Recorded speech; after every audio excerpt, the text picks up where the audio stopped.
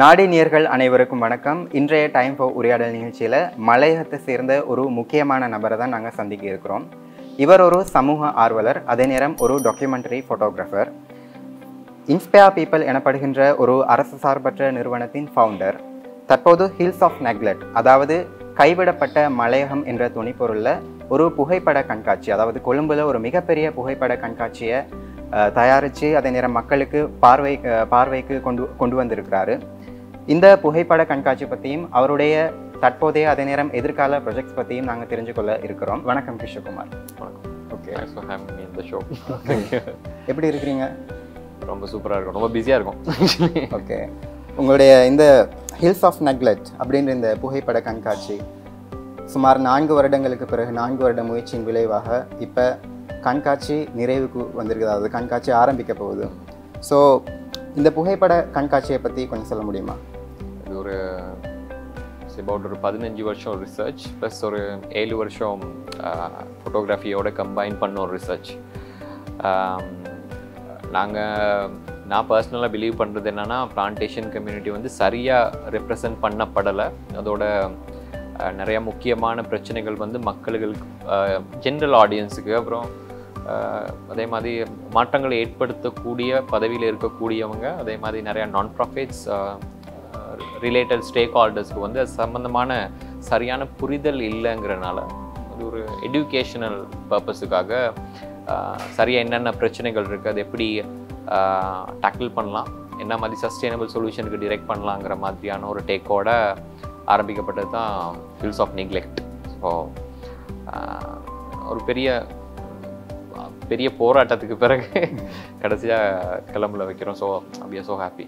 Okay, இப்போ இந்த மலையகத்தை பற்றின கதைகள் பார்த்திங்கன்னா நிறைய கட்டுரை வடிவில் பார்த்துருப்போம், வீடியோ வடிவில், அப்படியெல்லாம் நாங்கள் நிறைய வடிவத்தில் நாங்கள் பார்த்துட்டோம்.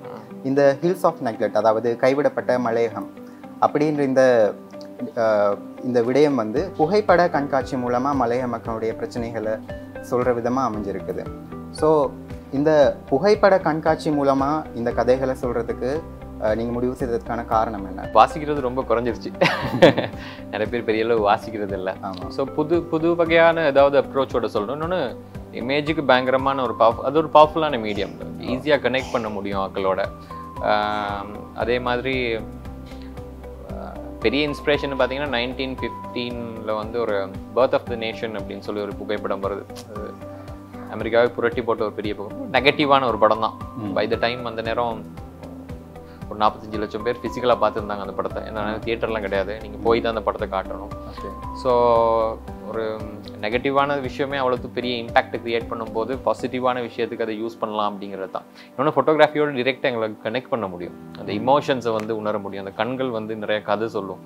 ஸோ ஏன் ஜஸ்ட்டு ரிசர்ச் பேப்பராக போடுவானே, வேறு டேக்கிள் பண்ணலாம் அப்படின்னு ஒரு ரிசர்ச் ஃபோட்டோகிராஃபி மட்டுமே இல்லை, அது வந்து ஒரு 30 ஜேர்னல்ஸ் அதில் எழுதியிருக்கோம். நாங்கள் ஒரு பெரிய ரிசர்ச்சை சம்மரைஸ் பண்ணி அது ஒரு ஷார்ட் ஃபார்மில் ஜேர்னலில் கொடுத்துருவோம். ஏன்னா ஈஸியாக டைஜஸ்ட் பண்ண முடியும் அப்படின்னு. 200 வருஷம் ஹிஸ்ட்ரியை வந்து கொஞ்சம் டக்குன்னு சம்மரைஸ் பண்ணுறோன்னு ரொம்ப ஹார்ட் அண்ட் டாஸோ ரொம்பவும் கொடுக்கக்கூடாது, சலுப்பி தட்டுறக்கூடாது ஆக்களுக்கு. அதே மாதிரி சரியான விஷயத்த சொல்லணும் அப்படிங்கும்போது ஒரு 30 ஜேர்னல்ஸாக சின்னதாக எழுதி அதை ஈஸியாக டைஜஸ்ட் பண்ணக்கூடிய ஒரு முறையில் தான் அது கொடுத்துருக்கோம். So not just documentary photography exhibition, but also we are publishing the journals. இது வந்து என்னோட ரிசர்ச் ஜேர்னலாக கம்பைன் பண்ணி பப்ளிஷ் பண்ணியிருக்கோம். புது முயற்சி தான். மக்கள் சில விஷயங்கள் ஜென்ரல் ஆடியன்ஸ்க்கு ரீச் பண்ணுறதுக்கு நம்ம புது மாதிரியான முயற்சிகள் இந்த மாதிரி. ஸோ அதனால் அப்படி பண்ண வேண்டியது இருந்தது. So I believe it's a powerful medium and good work. Okay, பொதுவாக வந்து உங்களை வந்து ஒரு டாக்குமெண்டரி ஃபோட்டோகிராஃபராக விட ஒரு சோஷியல் ஆக்டிவிஸ்டாக வந்து நிறைய பேருக்கு உங்களை தெரியும். ஸோ இந்த டிரான்ஸ்ஃபர்மேஷனே உங்களுக்கு பெரிய ஒரு சேலஞ்சிங்காக இருந்திருக்கலாம். ஸோ இந்த 4 வருஷ பயணத்தில் இந்த ஹில்ஸ் ஆஃப் நெக்லெக்டை ஆரம்பித்து அதை வந்து இவ்வளோ தூரம் வரைக்கும் கொண்டு வரதுல நிறைய சேலஞ்சஸ் கண்டிப்பாக இருந்திருக்கு. ஸோ ஆரம்பத்திலிருந்து இப்போ வரைக்கும் என்ன மாதிரி சேலஞ்சஸ், அதை நீங்கள் எப்படி ஃபேஸ் பண்ணீங்க? சிலதை வந்து நாசுக்காக சொல்கிறோம் அப்படின்னு சொல்லிட்டு நிறைய விஷயங்களை சொல்கிறது இல்லை, நம்ம மறைக்கிறது. அதை என்ன சொல்கிறது, முக்கியமான விஷயங்கள், ராவான விஷயங்கள் நாங்கள் சொல்கிறதில்ல. ஸோ ஹில்ஸ் ஆஃப் நெக்லெக்ட் ரொம்ப ராவாக இருந்துச்சு. ஸோ ஆரம்பத்தில் நிறைய பேர் பயப்பட்டது என்னென்னா, அது ரொம்ப ராவாக இருக்குது, நிறைய பேர் ஆஃபென்சிவாக எடுத்துக்குவாங்க, இல்லைன்னா ஒரு சமூகத்தை இழிவுபடுத்துகிற மாதிரி இருக்கும்ன்றது. ஸோ எங்களோட பேசிக் ஐடியா என்னன்னா, எங்களுக்கு இழிவுபடுத்துகிற மாதிரி எந்த பெர்செப்ஷனும் கிடையாது. இப்போ உதாரணத்துக்கு அந்த Black Lives Matters இனிஷியேட்டிவ் இருக்குது தானே. ஒபாமா ஒரு ஆஃப்ரிக்கன் அமெரிக்கன் பிரசிடெண்ட்டாக வந்த பிறகு ஏன் Black Lives Mattersக்கு ரோட்டில் நின்று போராட வேண்டி இருக்குன்னு சொன்னால், இன்னும் நிறைய உரிமைகள் கிடைக்க பெறல. So we still have to fight for it. So சில முக்கியமான விஷயங்கள் சொல்லும்போது இழிவுபடுத்துறதா இல்லை, இது ஓவர் கம் பண்ணுறதா எடுத்துக்கலாம். நாங்கள் அதுலேருந்து வெளியே வரணும். அதை பற்றி மக்களுக்கு சரியான புரிதல் வேணும். இன்னொன்று ஒரு விஷயத்தை பற்றி வேலை செய்யும் போது அது சரியான ரூட் காஸ்ன்னு சொல்கிறது, கீழேருந்து அதை டச் பண்ணால் தான் அதை செய்ய முடியும். ஸோ அதனால் நிறைய பேர் ஒஃபென்சிவாக எடுத்துட்டாங்க, அதை நிறைய பேர் பயப்பட்டாங்க. ஸோ அதனால் சரியான ஒரு சில ஆர்கனைசேஷன் ஆன்போர்டு வரணும். அப்போ தான் எங்களால் பெரிய அளவு ரீச் பண்ண முடியல. கிளம்பில் வச்சோம், end of the day it's champagne party மாதிரிலாம் வந்து பார்த்துட்டு வாவ் நல்லா இருக்குது அப்படின்ட்டு போயிட்டாங்கன்னு சொன்னால் அதோட பர்பஸ் வந்து முழுமையடையாதுல்ல. ஸோ அதனால் அதுக்காக அது ப்ராப்பராக செய்யணும், சரியாக செய்யணும், சரியான அளவு ரீச் வரணும். ப்ளஸ் வந்து நிறையா நான் ப்ராஃபிட்ஸ் வந்து அதுக்கான அந்த இனிஷியேட்டிவ் டுவர்ட்ஸ் வந்து ஒரு சஸ்டைனபிள் சொல்யூஷன் ப்ரோக்ராம்ஸ் மாதிரி ஆரம்பிக்கணும். ஸோ அதனால டுக் a very long time. So but we are Claude, ஏன்னா இது இந்த வருஷம் 200 years ஆஃப் பிளான்டேஷன், 200 வருஷம். ஸோ இந்த டைமில் அதை லான்ச் பண்ணுறது வந்து we are so happy. Okay, இப்போ பார்த்தீங்கன்னு சொன்னால் மலையகத்துக்கு பிறகு மலையகத்தில் வந்து நிறைய டாக்டர்ஸ், இன்ஜினியர்ஸ், சட்டத்தரணிகள், நீதிபதிகள் நிறைய பேர் இப்போ மலையகத்திலிருந்து நிறைய பேர் வந்துட்டாங்க. ஆனாலுமே கூட மலையகம் அப்படின்னு சொல்லும்போது எல்லாருக்குமே அந்த மின்சாரம் இல்லாத வீடுகள், லயம், தேயிலை தோட்டம், தேயிலை தோட்டத்தில் கஷ்டப்பட்டு தேயிலை பறிக்கிற தாய்மார்கள், இந்த மாதிரியான விஷயங்கள் தான் ஞாபகத்துக்கு வரும். மலையகம்னு சொல்லும்போது இந்த மாதிரி ஐடியாஸ் தான் ஞாபகத்துக்கு வரும். ஸோ இதுக்கான காரணம் என்ன? உண்மையாகவே இந்த பிரச்சனைகள் இன்னமும் தொடருதா? We came a long way தான், நிறைய அச்சீவ் பண்ணியிருக்கோம். பிளான்டேஷன் வந்து ஹட்டனில் ஒரு famous school, we have produce highest number of engineering student Island wide அந்த ஸ்கூல் தான் ப்ரொடியூஸ் பண்ணுது. We came a long way எல்லாம் இருக்குது. ஸோ என்னை சொல்கிற மாதிரி we don't need bright kids, we need good citizen அப்படின்னு சொல்கிறோம்ல. நல்ல பிரஜைகள் மட்டும்தான் நாட்டை மாற்ற முடியுமே ஒழிய படிப்பாளிகள் வந்து கண்டிப்பாக வெளிநாட்டுக்கு முதல்ல ஓடி போகிறது. ஸோ அதனால் படிச்சிருக்கணும், ப்ளஸ் வந்து இந்த மாதிரி இனிஷியேட்டிவ் டுவர்ட்ஸ் ஆக்கள் வேலை செய்யணும்.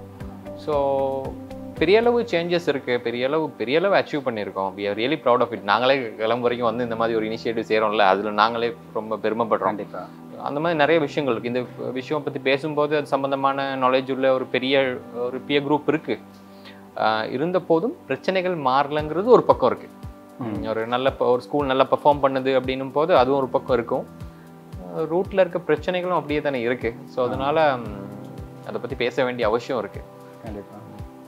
ஓகே, இப்போ மலைய மக்களுக்கு தற்காலத்தில் இருக்கிற சட்ட அடிப்படையிலான பிரச்சனைகள் அப்படின்னு சொல்லி நீங்கள் எதை பார்க்குறீங்க? ஐ மீன் சட்ட ரீதியாக எதையுமே அணுக முடியாத ஒரு சந்தர்ப்பம் நிறைய இருக்கிறதா சொல்கிறாங்க.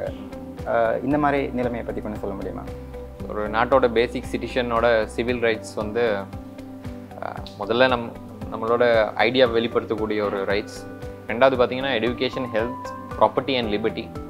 நான் நினைக்கிறேன் education, health, property and liberty வந்து எங்களுக்கு இல்லை அப்படின்றது தான் சரியான முறையில் கிடைக்கப்பெறல.